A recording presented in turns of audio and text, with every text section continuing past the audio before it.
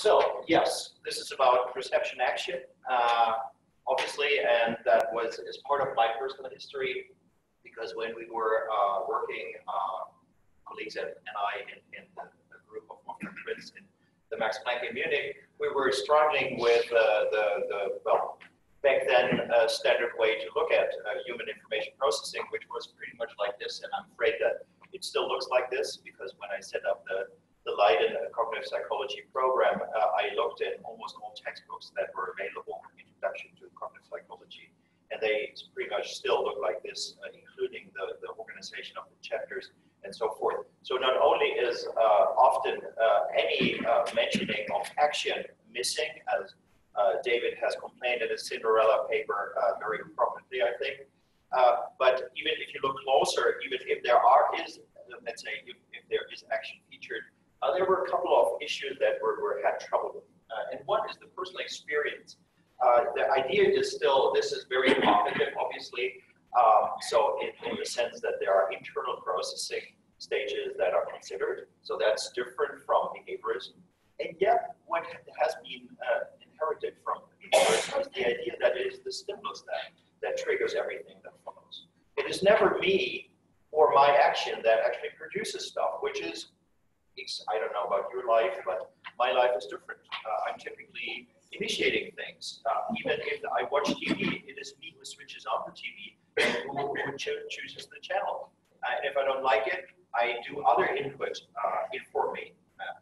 And so we were not happy with this. The other is that I was involved in a number of robot projects, and then you see that active vision, the idea that once you have the robot not stand still and wait for input, but let him move and do stuff and explore the environment, then many problems that were big problems before are now resolved.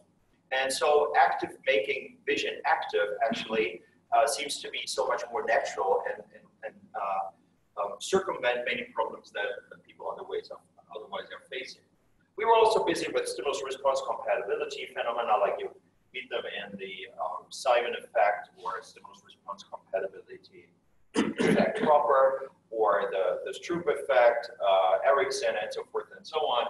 And the idea that there is a fixed sequence of stages that you have to run through doesn't seem to give you any idea about why there are privilege loops, why there are direct, more intimate and less intimate relationships between some stimuli and some actions, like affordances, some people would say. Some stimuli are just directly informing actions, whereas others are just only indicating them. And that seems to be difficult to squeeze into such a model. And other stuff that I will be briefly flashing. So what we came up with is in a nutshell, is this. In the beginning, to cite Goethe, is the act. So in the beginning, there's always some motor activity you're busy with. And that is certainly true for perception. Because if I would not move my finger systematically across the surface, there would be very little I can say about the characteristics of that surface, how it looks, how it feels like, what structure it might have, and so forth and so on. The same is true for eyes. If of course, once I have fixated a particular location, then you can present me stuff out of nowhere and back to nowhere, like in the lab, which is not particularly ecological. But normally, it is me who determines what the input would be, because I turn around and I make my selections. I may not yet know exactly what it is, but I do know that this is interesting for me right now, and this is why I'm turning, right? So we are the choosers, and without active, let's say, interactions with our environment, there would be very little input we would get. So this is perception. So you create an event where you change the relationship between you and your environment. That is fed back, that has reafferent consequences, as it were.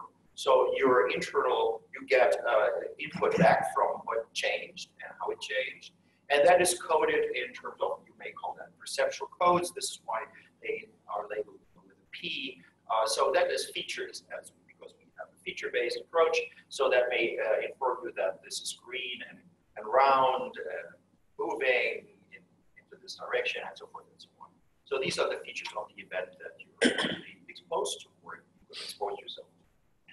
Now that has to be related to the action without taking into consideration that I have turned right before having David on my retina. I wouldn't have any understanding about what right mean and relative to left mean. So I have to consider what I did in order to have that input, in order to make sense of the input. That means that I have to relate the two, the motor act and the perceptual consequence. Now this is a perception. This is a perceptual act. Okay. Now you may wonder, and how does an action look like? This is about cognition action. Well, obviously, if I act, I perform a motor act that changes the relationship between me and the environment, and that has reafferent consequences. Otherwise, I wouldn't know whether I achieved what I wanted to achieve. Now, then you might say, well, apart from relabeling those and recoloring those bubbles, this is pretty much the same thing you're telling here, and this is exactly our story. So we're not saying that perception action is related. We're not saying they are interwoven and heavily interacting. We are saying this is a semantic mistake to consider these two things different. This is just, we often use different terms to refer to the same event. Some people may say, oh, this event is the very promising for the workless steel worker. Other people may find the same event the biggest mistake in the history of a country. So there are different ways to refer to the same event, and we're used to that because why are we doing this? We emphasize different aspects. Now, if I refer to the same act as perception, then I emphasize the input producing aspect of it. If I call the same thing an action, I emphasize the relation changing aspect of it. Now, is that a contradiction? Not at all. It's just a different emphasis. So perception action does not need to be bridged. Do not need to be bridged. They are the same thing. Okay. So this is what that would be lame as a story. So we added some more here in a nutshell. The key assumptions that perceptual events and planned actions are cognitively represented by event codes. These codes are integrated assemblies of feature codes, as you see here, that include perceptual and motor, so efferent and efferent aspects, if you will. And that means that these feature codes can be understood as cognitive or brain states, depending on your level of analysis. We don't care about that. That are correlated with external features, whether perceived or produced. So the coding, as Wolfgang Prinz has emphasized, is distal. We are always referring to the characteristics of the thing in the world, whether it is something that we perceive or something that we produce. Now, these feature codes are therefore sensorimotor entities because they have different and efferent aspects to them, and so they serve for perception and for action planning at the same time, depending on what you want. Okay, so that's the basic idea. And if you are more interested in modeling in more detail, then we have some recent papers that may satisfy you a bit more than what I'm telling you here. So let's play this through. What does it mean? Let's start with something trivial that every model can do or has to do, namely priming. How does that work? Priming and perception action context. Well, take something like the Simon effect. So you do have somehow more or less direct activation of responses, people say, through stimulus location. How does that work in the model? Let's assume you have a compatible situation like here, where you have to press left for a red circle, and the circle is appearing on the left, whereas here you press right for a green circle, and here the stimulus is still on the left. That would be an incompatible condition that, let's say, delays reaction. Now, the idea would be that this circle is coded like this. It is red, it is left, and F2 stands for any other feature that you may think of that it has. And you see that the action plan has also many features.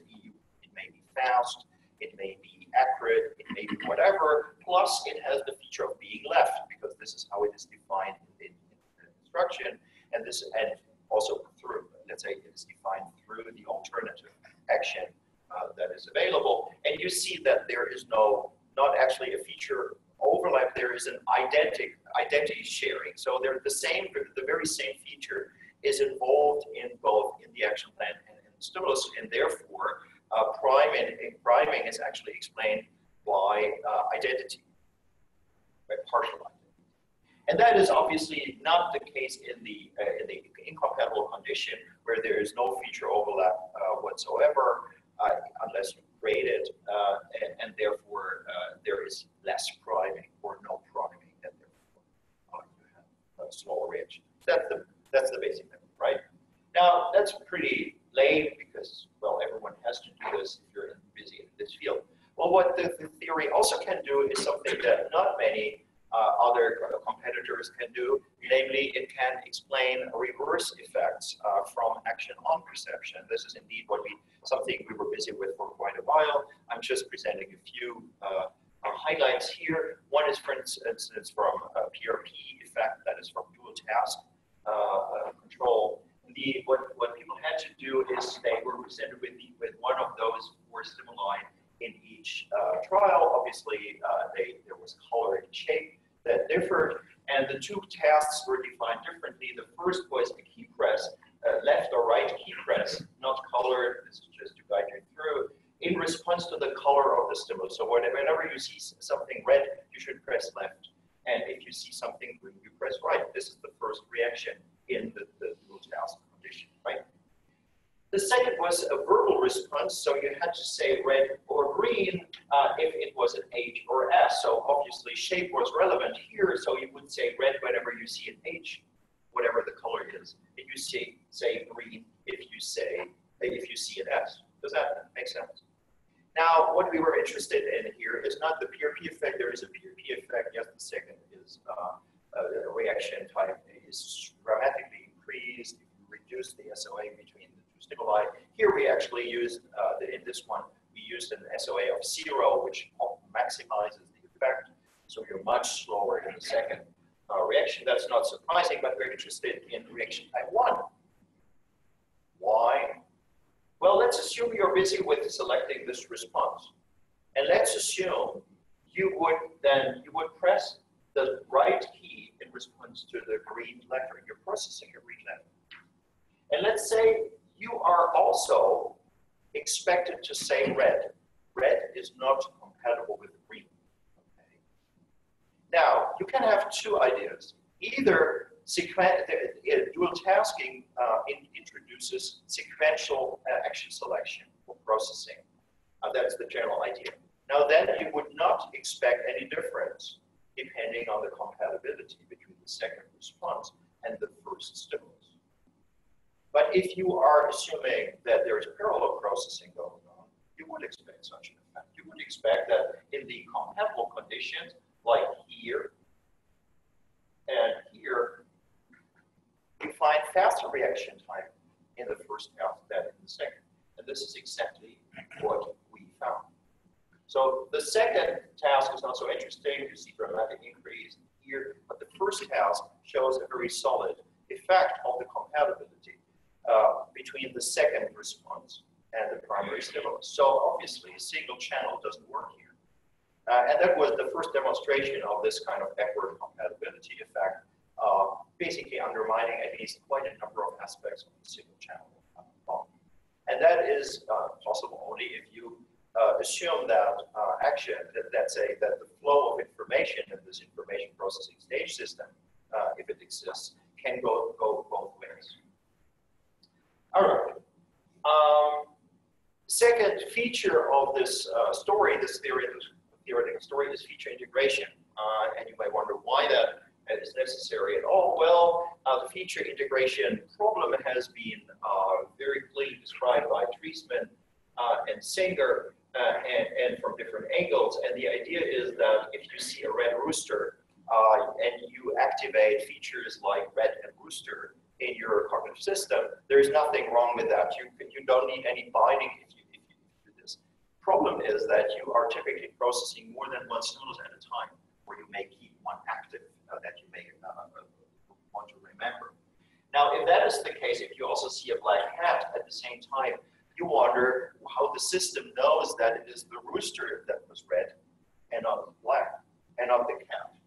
So how do features that are concurrently activated, how are they bound? Now there are different solutions to the system. As I suggest here, this is the Synchro solution. He says that they are synchronized in time, so the neurons coding them are going on and off, on and off, and on and off in a rhythm that is different for the different objects, so that the number of objects that you can keep active at the same time is determined by the phase differences that the system can discriminate. And there are calculations that, given the cortical noise, that might be about 4. Tells us something. But anyway, the idea is that there is some kind of binding in one way or another that kind of keeps these things together. And the same goes for action. If you carry out several things at the same time, if you run hard and listen patiently at the same time, it may be difficult, but you're able to do this.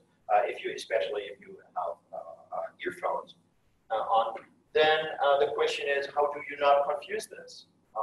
So run patiently would not really follow your, let's say, make you achieve your goals. So again, you need to kind of integrate that. And of course, things are even worse for sensorimotor activities, where you keep actively processing several kinds of stimuli and several outputs at the same time. So that's can be even worse.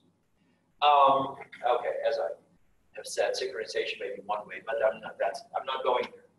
Now, we investigated what that means and whether we can, because people argue about binding is one of the hottest topics, and people can argue for hours and days whether it exists or not. So we just thought, let's be agnostic here. Let's just look whether people do bind. Perhaps they don't need to, but they may. Okay. So the idea being, we presented stimuli, and that is a pretty Trees-Manian approach for the stimuli, but then I extended to actions. The idea is that if you present an X and an O, they compete. So if these are the two stimuli that can appear, you have to make a selection here. And if it is presented on the top or the bottom of the display, you also have to make a distinction here. And if I present one stimulus at an X or O at the bottom or top or bottom, so the X, for instance, at the top, you may bind these two features. And if you bind them, this should have after effects on the next part of the trial, where we asked, so we just presented this without asking people to do something with it, but then presented another stimulus that people had to respond to. And they had to respond, for instance, to the shape. So whenever they see an X, they press left. Whenever they see an O, they press right. And we analyzed this as a function of the feature repetition alternation between these two parts of the trial. So this would be a complete repetition. You see the exact same stimulus in the exact same location. Complete alternation, as it were, and there's a partial overlap. Now, what you can see in the findings is that this is a shape match and mismatch, location match and mismatch, and we typically get this. So don't worry about the not imperfect symmetry that has to do with inhibition of return and so forth, but you typically get a crossover effect in the sense that complete alternation and complete repetition are doing well. Okay, so yes, priming may or may not play a role, feature priming, but that's not explaining the effect. The effect has to be explained by considering that the two partial repetitions somehow create a problem. So if you repeat one feature but not the other, you're worse. Why? Well, because it introduces confusion. If let's say the repeated feature reintroduces its old partner, then you know that for personal relationships, not good. So we found that for many other domains and modalities and cross modalities and so forth and so on. So we also looked into use fMRI to look into the brain. The idea being that so these are Canvisher movies. As you can see, here's a house moving in one diagonal or the other, and then in the next, so that should lead to a binding between the house represented in the house area and the motion area, a particular motion code. But if then the next stimulus shows a face moving, in a different direction, there should not be any problem because that is a complete alternation, as it were, as compared to the face moving into the same direction than as the house. Because then the repetition of the motion should now retrieve the house, which now competes with the face. So in other words, if we compare these two conditions in the brain, subtract one from the other, we should find increased house area activation. And this is indeed what we found. So if you take a region of interest that you previously determined, then you find increased house area activation in one condition as compared to the other, if you repeat the motion. So indeed, you reactivate the feature that previously has been bound to the repeated feature. You can find, basically, you can find the same for stimulus and response. So here we replace one stimulus feature by a response. So you see again an X or O, you press left or right, according not in response to the X or O, but according to a pre-cue. So we tell you, please press left, whatever the stimulus is, the first stimulus is, you press left, and then, but nevertheless, you should bind the X to the left key press, and then here the second response requires pressing left or right to the shape, for instance. Then you have the same situation. You may have complete alternation, complete repetition, that should be fine, but the partial repetition should be problematic, and indeed this is what you find. So you find the exact same effect. It's much bigger, which I think has to do with the fact that responses have to do with location. Anyway, so same story, you can do the same logic, apply the same fMRI to the same logic. I'm rushing through this, and basically what you find is that indeed, if you repeat a previous partner of the house area gets more activated. And if you repeat a previous partner, let's say a previous co-occurring feature, be it a stimulus feature or a response of a face, then you have increased activation. Face, summarizing the logic. Good. How do you control this feature integration? Is that automatic? Is that, do we bind everything? How does that work? Well, first we thought, oh, there must be some kind of control. We take that from research that we did on attentional blink. So here you see the same conditions, a typical attentional blink situation. You present the stimulus in the same location, and there are two targets. If the two targets are very close in time, then you are likely to miss the second. This is called the attentional blink, and the drop is a representation of the blink. And what we did was to use the same condition and embed it into different contexts. One context was the typical very fast presentation of almost everything. So 80% of the trials were very fast, and 20% were extremely slow, under-challenging, dramatically under-challenging.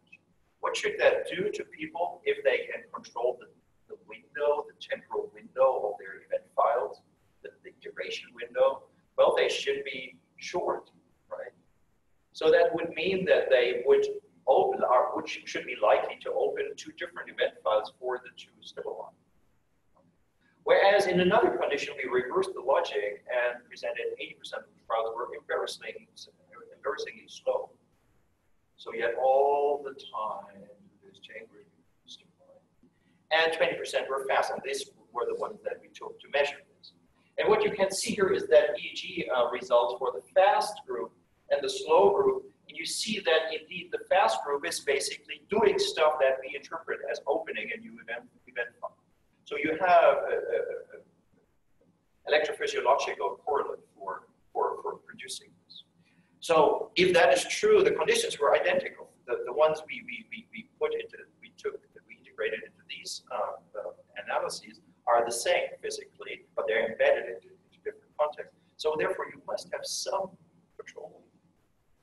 Another indication was that here we manipulated, obviously I manipulate the relevance of the feature in the second of the two of the, I always present pairs in these event file tasks, and the second has an instruction, as it were. The first is just flash and do nothing with it, and the second I give you an instruction, respond left to the location, to the shape, and write to one shape and write to the other. But you can, of course, instruct them differently. You can let them respond to color, to location, to anything you want, and that makes a difference. So if this is the effect here between repeated and alternating the response, then you see that if if shape is relevant, then repeating the shape is particularly, let's say, important for producing the effect. Whereas color is less, color does nothing actually. If you reverse that in a different experiment, if you make color relevant, then color binding between color and response is relevant, but not so much the binding between shape and responses. Now, so currently, making things feature dimension relevant or not does have a strong impact on the effect and which features are involved in it, which binding effects, let's say, related to response and another feature we find. Same thing here for location and so forth and so on. So first we thought, oh, perhaps the binding is selective. Perhaps you emphasize some, let's say you have control settings, you say, oh, you know what, color is relevant, so I'm mainly looking at color. We increase the gain of the color codes, and therefore they pop up more strongly, and so they're more likely to be bound to the response, which is always active because you have to carry it out. And that, so it might be the binding that is relevant. But I think we were wrong. So we also looked into all sorts of other effects that suggest, let's say, that tone-induced arousal didn't do much. Having the tone to determine R1 doesn't do much. So whatever we try to play around with the tension, with increasing or reducing it, didn't do much. So we thought, hey, that's strange. But this is even worse for this general first idea. So we compared people with low and high IQ, and we see that the shape by response binding is the smallest in high IQ people. So would that mean that they are worse binders? Does that make sense? Didn't feel right. We looked into aging, children, young adults, old adults, and what you can see is that the binding effects are much stronger in young kids and old adults. That's counter to everything we know about aging in young kids. So if anything, they should be doing worse in binding stuff. ASD, another thing that is people who are accused to be bad binders, showed the strongest effects. And more. So I'm getting back to that. So in any case, that was really not fitting the idea that it is binding that is measured here. So the creation of the binding. And indeed, there was another study that made me even think more. That was a kind of complicated, rushing through this, a complicated EEG feedback,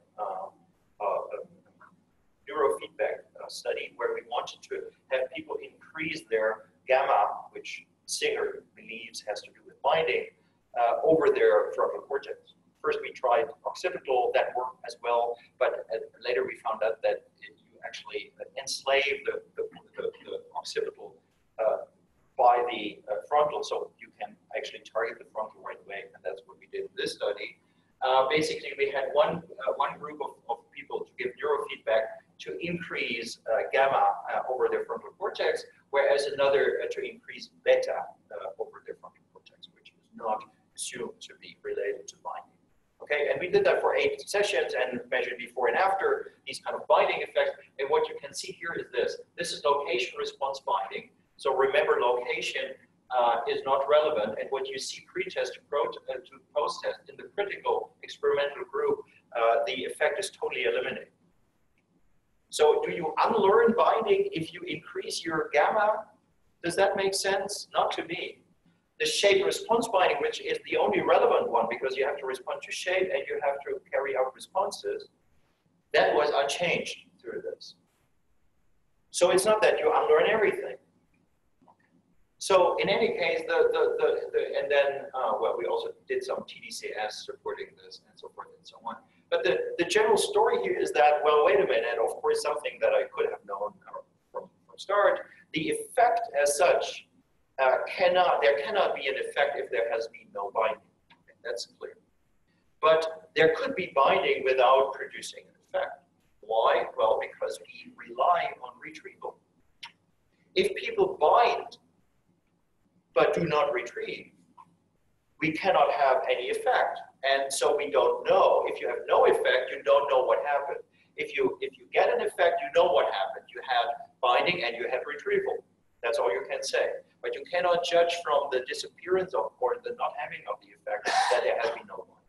So probably that's the overall picture for me now is that there is no impact of any resource or any strategy, any intention on the binding. You bind everything all the time. But whether you do or do not retrieve, this is selective. And if you are smart, if you are not suffering from ASD, if you are a mid, let's say, a best functioning young adult, then you have the best control over the retrieval. Probably not over the binding. All right. Another, why would action here be a feature as an event? Well, that has a theoretical background, which has to do with ideomotor control. So Lotze, James, and others suggested that basically you are controlling self-produced outputs. So the idea is that you activate a motor neuron that activates a muscle. If you're a baby, let's say, newborn or even before, that activates some action and feeds back to reafferent codes like kinesthetic, but it may be visual or anything else. And the only story here is that you automatically create an association between the two co-activated neurons, so that from then on you can anticipate, that is internally pre-activate the outcome, the expected outcome, in order to trigger the motor pattern. Right? So we played through this, and I'm just rushing through this. This is a long time ago. You can test that. For instance, you have people carry out freely chosen left or right key presses, but you present high or low pitched tones in response to that.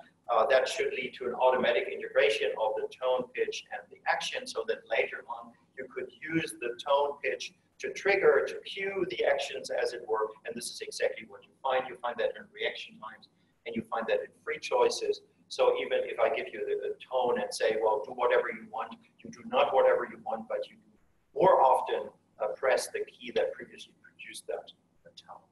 Okay, other people have found that as well. We took that into PET and fMRI, and indeed, if you have people run through this learning period and then present them with action effects, then you get motor areas active that are suspected to house abstract action plans, like the SMA.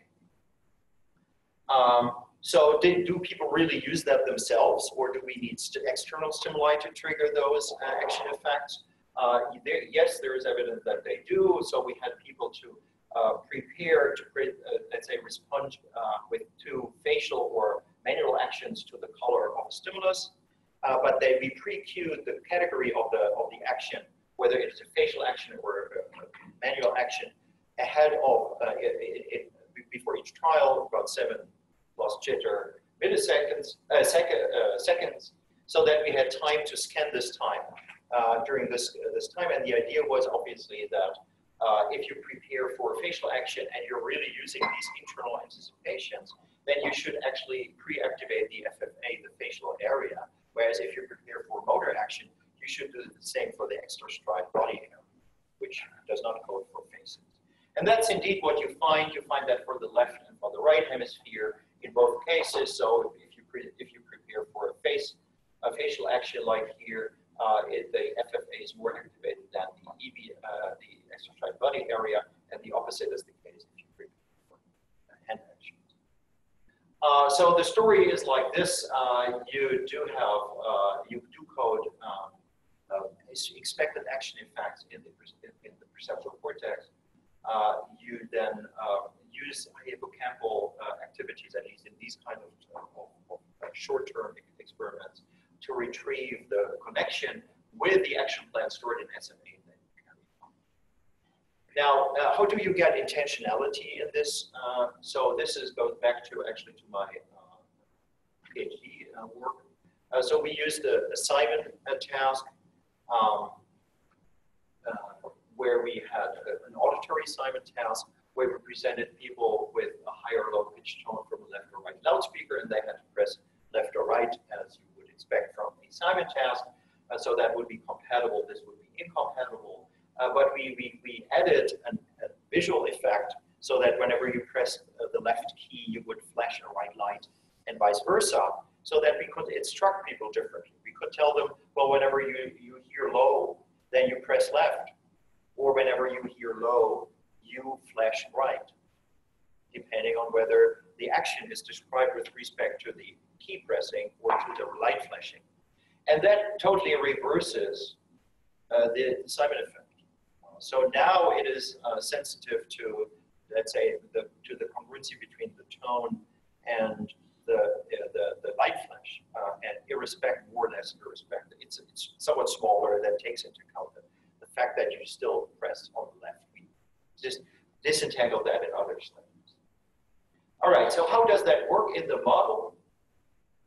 Well, the basic idea is the action then is producing, the left key press action that is also producing the right sound can be coded in different ways, so that you use, let's say, intention as attention to highlight the dimension you're interested in, and that gives features based coded on this dimension stronger impact on response selection. So that if you code that as a left key press, it is the left sound that triggers, that drives this and facilitates the action. Whereas if you redescribe it as the right light action, then it is the right sound that is driving this, the same action. So, very recently, and now I'm just briefly flashing two recent developments that we used the model for to expand it to the self. What is that? Well, people argue, but we try to find out. First, I thought, no, we don't do self. Okay, we do this. We do right, left, round, and self doesn't fall out of that. Okay, not at all. We do simple stuff. Okay, let's keep it there. But then, well, colleagues were kind of pushing me, and then I came across this cool paper of Greenwald and many other authors in Psych Review, who basically said, well, how is the self represented? I said, yeah, I want to know that. And they said like this. So there is, now this is features, okay? There are arguably more integrative, more abstract than the one that I'm used to, but that shouldn't change the theory. So we should be able to kind of be bold and don't change anything and still see how far we get. So we are now engaging, and indeed I got some support from Buddha and David Hume, who say basically the self is a bundle of features that you are coding. And I thought, oh, okay, yeah, that should be me, okay. Good. So we treat the self as an object. Okay, that's bad, I know, but this is what we do. And we played with this, and we're using this is Kema, now back to China, but he was a former PhD student in Leiden. And he set that up, and we are playing with versions of the rubber hand illusion. So you know that everyone who does not know the rubber hand illusion. Okay, so with this, the virtual hand version of it, so you have it having your own hand hidden below kind of box like that, and you have a data glove, and then you move it. We measure the data glove movements and translate that into either synced or not synced activities of either a human hand-looking thing on the screen, but it may be also replaced by a cat's paw or a balloon. If you close your hand, and you have a balloon increasing or reducing in size, is producing the same effect. And it produces effects like in judgment. So you say this is me who is producing it, agency, or this is part of my body. And indeed, you are increasing sweat if I approach the balloon or whatever with an injection needle. You start sweating. So people really take that as people in the rubber hand illusion version try to disentangle that. I can tell you all that falls apart if you use dynamic designs as that. Now agency and ownership are perfectly correlated and so forth and so on. So this is all the number of points that you need to correlate in order to know who's me. That counts. Now, if you play this through, then Tsakiris and others have shown you can also do that for faces. We do a dynamic version with faces. So basically, you're wearing a cap and some extra sensors, and you're wiggling around with your head. You're free to move, relatively free to move. And then you see an avatar on the screen, either synced or asynced. Async meaning we delay the input by 3 seconds so that you really do not see any correlation between what you're doing and what the avatar is doing. And then you find the same effects. People think this is them in some way, and they're afraid if we approach the avatar with an injection needle, stuff like this. And then we basically thought, well, we should be able to play with Treisman's feature migration story, right? She says that if you distract attention or make it that somehow you're not really focusing much, then you may confuse features and rebind them in different ways. So you may see a yellow X and a red O, but then you may record a yellow O. So you're not making up stuff, but you're rebinding them. And why not having that between different people, especially if the other person becomes you? Now, what if this other person starts smiling? Should you not get into better mood? Yes, you do. We had a neutral face, like here. This is neutral face, male, female, and this is a smiling face. So we match gender. So if you're male, you see male, female, and then you see that what's happening to the mood across the session. Well, first, everyone gets into worse mood, so somehow it's boring, or I don't know what happens. But you see one outlier, and this is the situation where you are having a synced avatar that starts smiling. If that happens, you become better as we measure by mood, but that is not just a self-presentation effect, because you can also do what we did here, a creativity task that is sensitive to mood effects. So you're better if you are happy. And indeed, you're doing better. So obviously, you're not just reporting that you're happy, but you are more happy. Because as we argued, the feature migrated from the avatar to you. According to Jamesian ideomotor emotion theory, that makes perfect sense, because you're reading out the cues that you assume represent you. Now, the last step in this this is a young me, many years ago, 73, I think. And because I didn't want to have anyone else involved in ethical issues, because we morphed that into a monkey. So you would be synced or not synced with this thing, with this avatar here. And after having been synced or not synced, the avatar moves into a monkey, and then we do a raven, an IQ test. And you're getting down. Okay, it's not a big effect, but we replicate that up to almost the perfect p-value. So you significantly are less intelligent, but you also have a gain, namely that if you see this, you are attributing more empathy to animals because you became one. Good. So this is just a pointer to my talk on Saturday.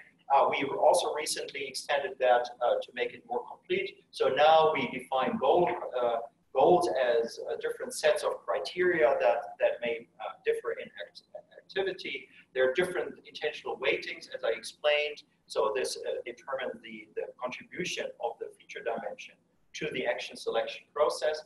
These are event files standing here for different actions like right-hand action, left-hand action, right foot action in the context of grasping for a cup. So you can do all of that with all these actions, but apparently they differ in, let's say, how promising the outcome might be. So if this is more positive as compared to this, then you're more likely to pick that.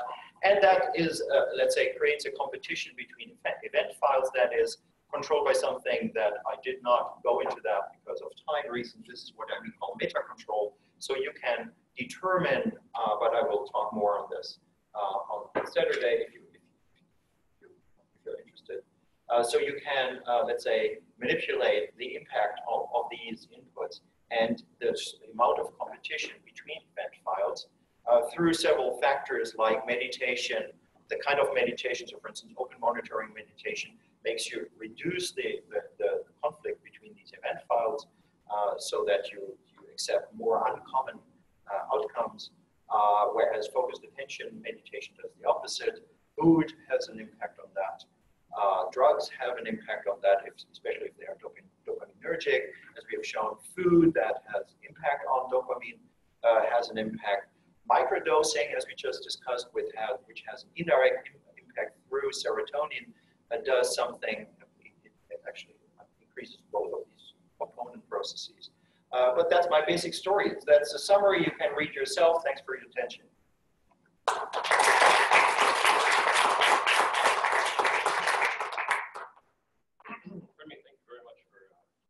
Talk. We do have some time for discussion. We'll start with a few questions. Anybody have some? I was just wondering if you can even speculate on how do you think are the event files, what is their mechanisms, the neural mechanisms involved? Is it like different regions includes the different features that go into an event file, and then there's some kind of binding between the regions? And if so, then do you not face the question of how the binding is actually? Well,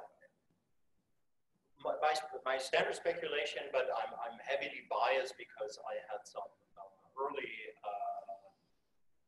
contacts to the Singer group. So I do think that in one version or another, there are different ways to put this, but synchronization, neurosynchronization is likely to be one let's say, medium of that. Of course, it is difficult to say what's the mechanism, because then you may ask, but if, let's say, if features belong to the same event swing in the same rhythm, as it were, and are in a different rhythm than other guys, if that works, how is that achieved? How can that happen? Then I think you're facing questions that was also that's why Treisman hammered on spatial selectivity as an input criterion. So I think according to her idea, you would have a sequential aspect where you focus on only the features of one event, then do stuff, and this stuff could be the creation of synchrony between the neural correlates. And then you focus on something else where you can do the same thing in a different phase. So that could, and indeed, I think there is something we also try to play around with this spatial selectivity aspect of hers, and there is something to this, even in this extended story. So that the combination of that would be my first guess, let's say, without having solid data to present that would make my point. Just to maybe follow up on that, because the synchrony thing is interesting, because one could then imagine that you could perhaps simply by flashing different stimuli at different frequencies, you could either make it easier or harder to find. Could be. I mean, it depends on how you think that, let's say, exogenous rhythm production translates into internal ones. We have evidence that sometimes that works, at least in the perceptual cortex. But the question is how far that goes. We actually had one study where we have evidence that it goes pretty far, but that could not be replicated. So I'm not enthusiastic to talk about this. But yeah, I think that again, the details may matter, but the general idea, yeah, I think I agree. We'll take one quick question, just from the online community. Yeah, so we have one question asking how we can understand theory of event coding in a more multisensory context, and asking if you could discuss perhaps a little bit how our actions can modulate multisensory.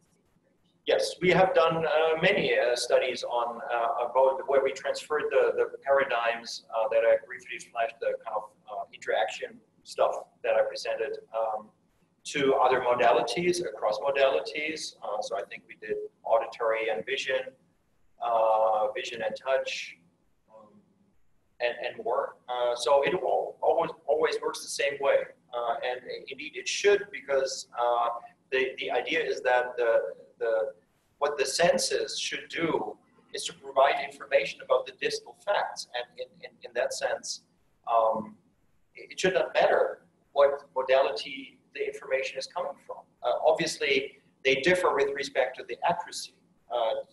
Let's say space is not, I mean, you get space from audition, but you better look if you really want to know. So I think the weighting of these, if you put them in direct contrast, the weighting is different, and there are many experiments from the 50s, 60s showing that there is differential weighting of the modalities depending on the reliability that you assume. But apart from that, I think that should perfectly work in any modality you can think of. I was going to ask you to just flesh out a little more the very interesting data you presented about the links between IQ and lack of apparent binding. Yes. And it may be due to healthy failure to over-retrieve bound features when they're not relevant. Yeah.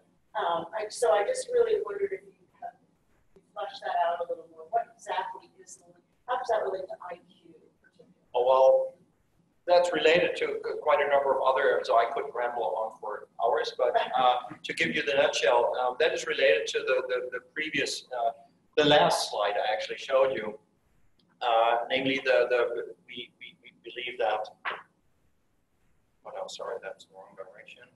It's even worse.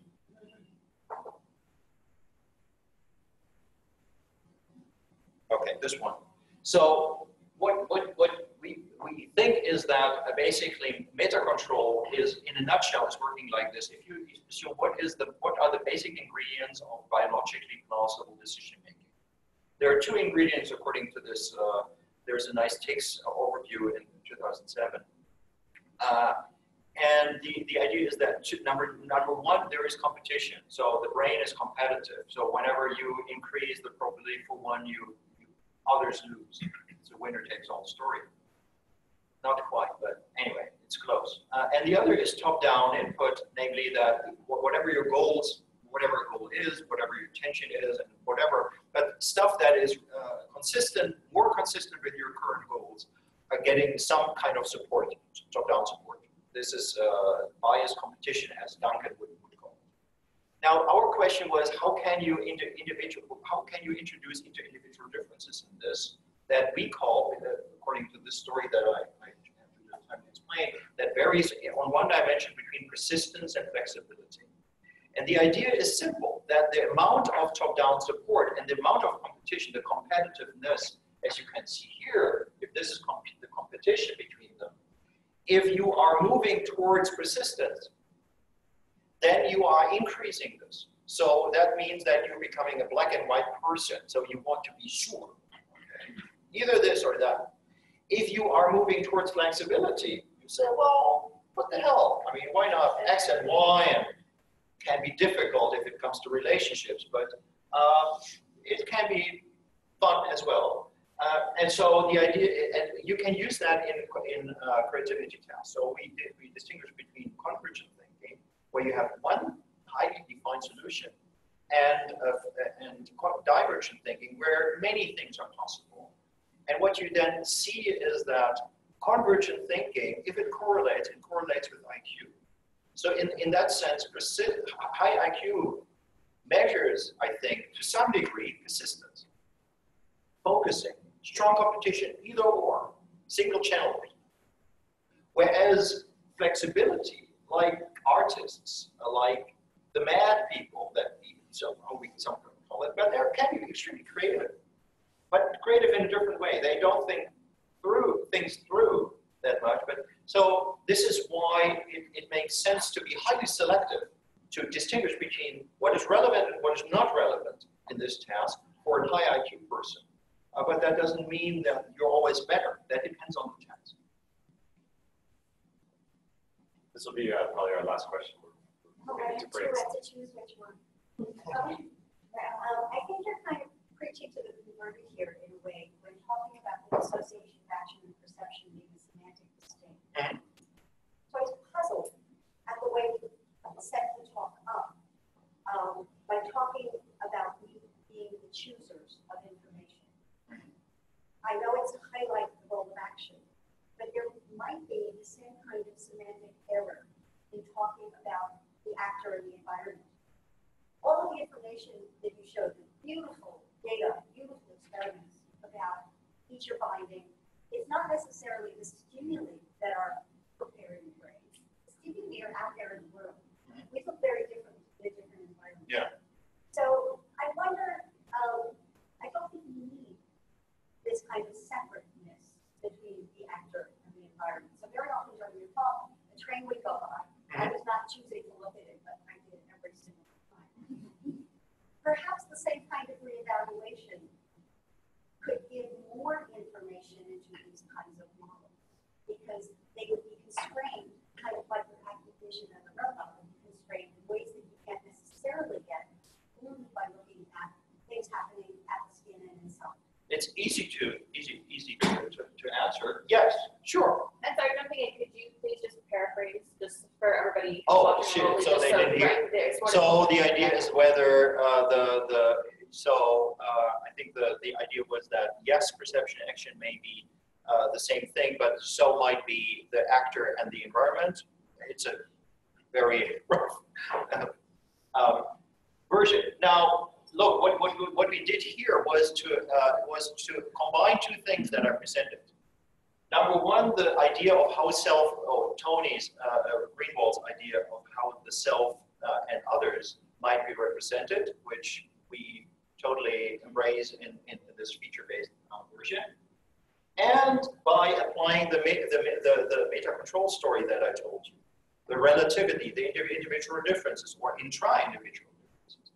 And of course, if you can manipulate or you can change the degree to which you find one representation and the other different or the same, the degree to which you discriminate between the two depends on which features you emphasize. We all share features, and we have features that are totally different, that separate us. And depending on what we emphasize, we are pretty much the same people or totally different people. And that, of course, that holds for objects, and that holds for people.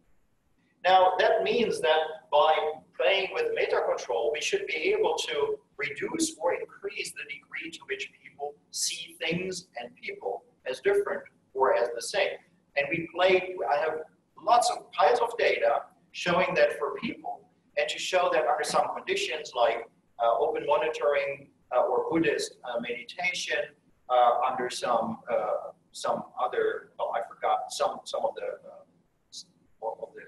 manipulations that we did, you actually eliminate or at least dramatically reduce the discrimination between you and someone else to a degree that, for instance, increases the Joint-Simon effect and things like that. So you take all the other aspects of this other person on board as if it would be you. And I think the virtual reality experiments show the same. Now you might say, but the others are people and not the environment. Well, that's not true. It's the social environment. Others are social environment as well. And you can apply the same logic to the non-social environment as well. So in that sense, I would totally agree that the separation, be it semantic or actual, let's say cognitively speaking, between me and others or the environment can change dramatically with from total separation, like in the typical Western capitalist thinking kind of mindset, or if you are a strong Buddhist believer, you should tear down those walls, to cite Ronald Reagan once, and then become unified with everything, which is the goal of this kind of meditation. So in that sense, perfectly, yes, absolutely. I'm just saying one should not, one doesn't need to resolve these issues at a terminological or kind of theoretical level and say, is it like this or like that? I think that people are able to act like this, but also like that. They can be both the hardcore single channel person, and they can become, let's say, unified with the universe with the same mind if they just try.